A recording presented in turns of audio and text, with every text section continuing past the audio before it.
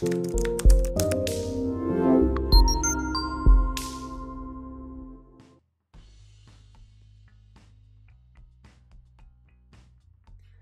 Greg, the product manager for ComponentOne, and these are the top 7 new features in our 2023 V1 release.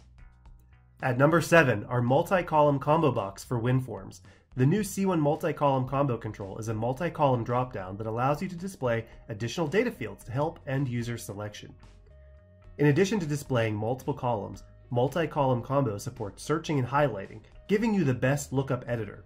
This control supports .NET 6, .NET 7, and it's the recommended replacement for our classic C1 combo control. Number 6, custom WPF material themes.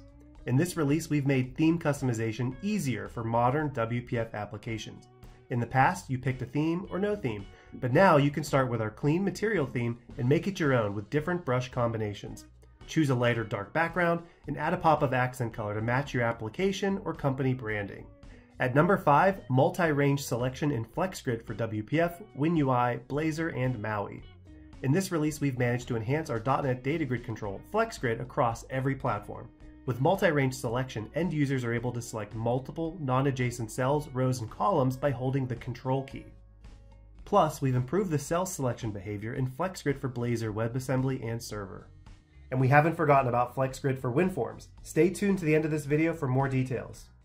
At number 4, visualize GeoJSON mapping data. Joining our ASP.NET MVC component, our WinForms and WPF map components now support GeoJSON formatted content.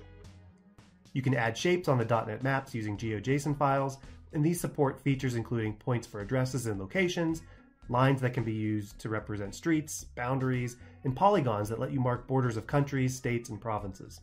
Number 3, CSV reporting and CRUD operations.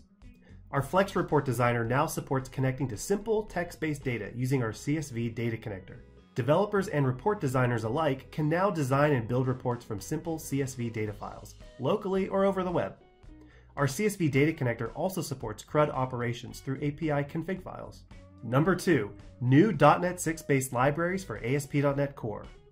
All of our ASP.NET Core MVC controls and web APIs have been upgraded to .NET 6-based libraries, and now you can support .NET 6 and higher. These .NET 6 libraries are 100% backward compatible, and they allow you to take advantage of the latest features and performance gains in .NET 6. And at number 1, FlexGrid for WPF performance enhancements. FlexGrid now supports creating custom cells using 2D drawing for optimal performance. By comparison, we can see about 30% faster rendering when using 2D drawing techniques, such as drawString, compared to using UI elements such as text blocks. You can learn more about this in our upcoming blog. And that's not all we've added in the ComponentOne 2023 V1 release. Check out my What's New blog for more details and download the updates today. Thank you for watching, and thank you for choosing Grape City.